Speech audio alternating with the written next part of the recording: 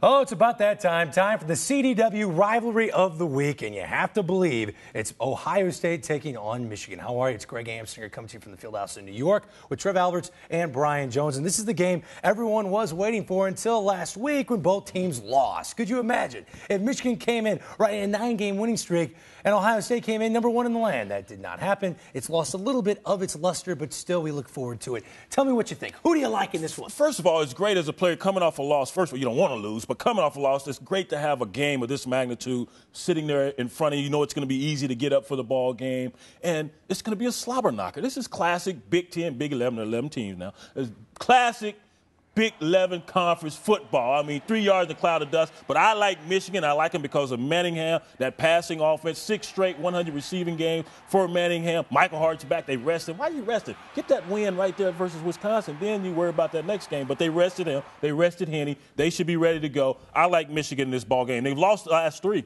Trev agrees. Can I talk now? It's been a while. No, listen. You said one thing.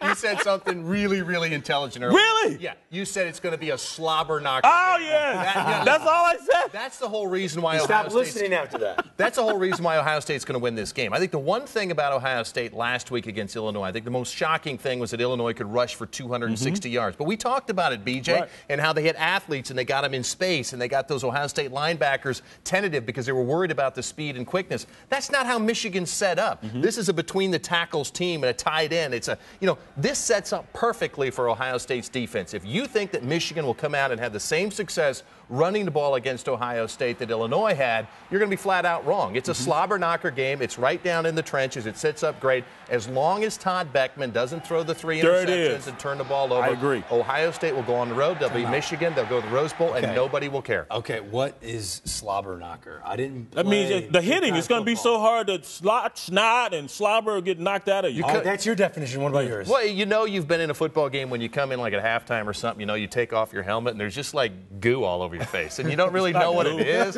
It's like it's DNA. It's secretion. I don't want to know what that goo is. All I know is that Ohio State, Michigan was our CDW Rivalry of the Week. We'll see you next time on CSTV.com. Go Bucks.